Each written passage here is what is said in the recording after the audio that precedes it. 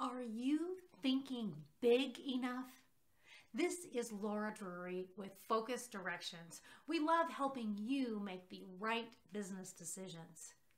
So this is a question one of the business owners in a business owner advisory group meeting this morning, a mastermind group meeting this morning, she asked this question to the group: am I thinking big enough?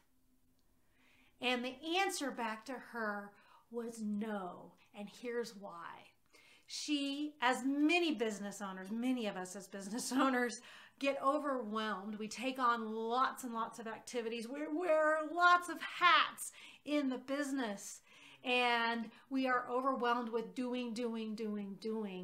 And so we don't take that time to pull back and work on the business, to do that strategy, to look into next year, to think really strategically about our client base, our potential prospects, who we should be marketing to, those big questions.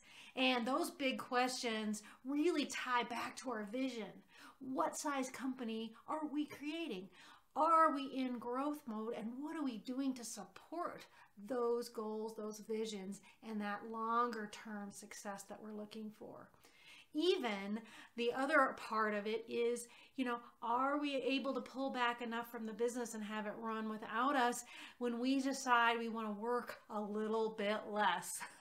We will all work really hard. So how do we set ourselves up to be more at choice about that? So there's a lot of big aspects to this question: am I thinking big enough? So I ask you, are you thinking big enough?